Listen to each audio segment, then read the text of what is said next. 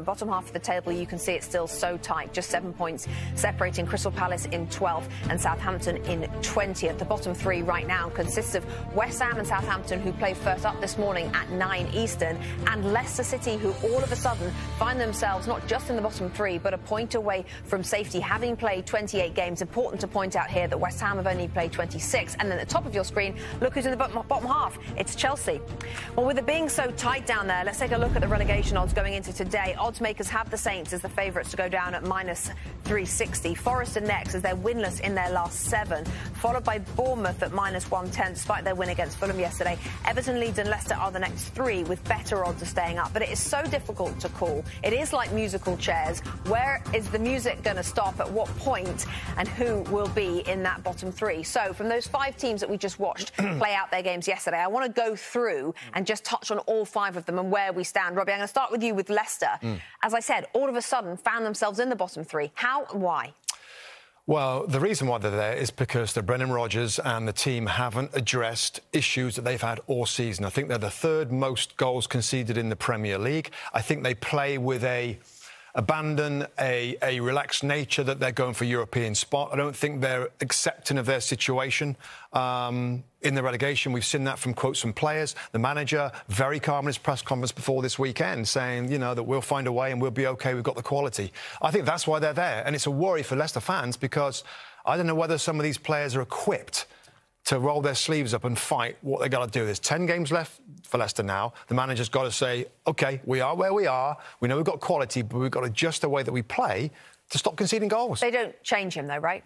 I don't think they change him. There's talk about his contract so high they can't afford to fire him because of the money they have to pay him. OK, they're Midlands rivals, Nottingham Forest. Steve Cooper was under pressure going into yesterday's game. I know you frown at that because he was given a new contract just in October. Is he the right man to lead them until the end of the season? Absolutely. He was given a new contract and he was given nearly 30 players. That's an almost impossible task. And I think that he's the person to get the job done. I think they'll limp over the line. I think they'll be safe. You talk about home form keeping you up. I mean, the scenes at the Forest Ground are brilliant. It's a wonderful place to play. I think the players, more than anything, that Steve Cooper's done, he's installed belief. When I look at some of the other teams, and you mentioned Leicester, they're not sure they're in a relegation fight. Nottingham Forest know that. They know that they have to be there, and there's a passion to these players. And there's a bunch of worker bees, and yes, they have Brendan Johnson, they have Gibbs White, who've been really good this season in terms of productivity. But ultimately, there's a belief that it's important for them to stay up and that they're willing to work for it. And that's, for me, the most important thing. So Steve Cooper will get it done. If Forest go down, yes or no, does Brendan Johnson stay in the Premier League? Yes. OK. Let's talk Bournemouth. What still worries you about them? Even though they won yesterday and they're up to 15. They won yesterday. There's fight in the team. But I still worry about the overall quality in the team, Rebecca. And that seems a little harsh given Marcus Tavernier's goal yesterday, as Tim described. Beautiful goal. And they've got fire in them. They spent some money in the window. I get that. And there's no awful team in the Premier League this year. Let's say that right out. We talk about all the relegation sides, or most of them here. But I just think that the quality in that squad, there's 10 games left. You know, also, I've mentioned this before, Rebecca, about an important gauge of a team is the goal difference. They're the worst goal difference team in the league. And I know it's all about the points, but as the more games that you play, your goal difference kind of dictates or indicates what sort of team you are. And they're minus 28 in goal difference. So I still feel they're going to struggle, and I still have them going down. Are you a little surprised they are not adrift right now?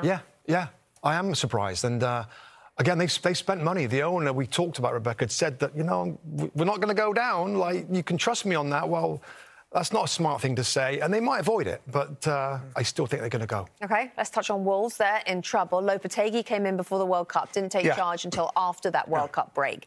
Has he impressed you enough? Has he done enough? No, but I think it's a really difficult club to do enough. Why?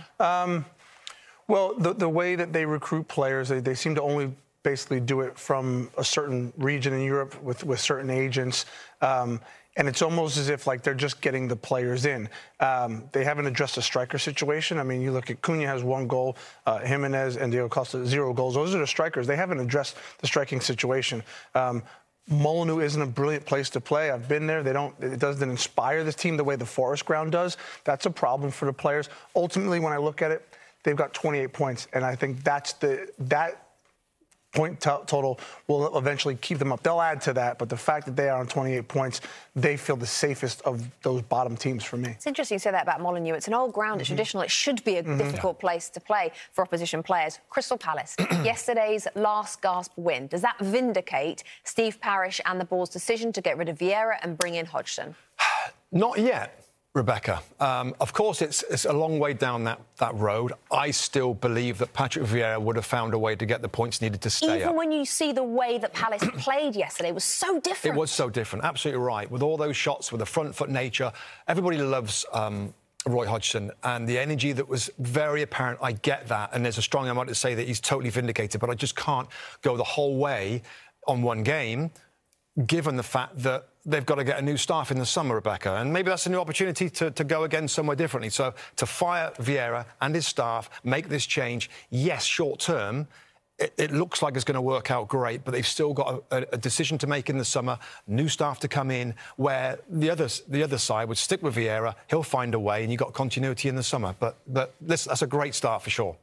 Hi there, I'm Rebecca Lowe, studio host for NBC's coverage of the Premier League. Don't forget to hit subscribe to watch more videos all season long. For even more Premier League content, from original series to live matches, head over to Peacock and be sure to tune in for Premier League mornings every weekend on USA Network and on Peacock. We will see you over there.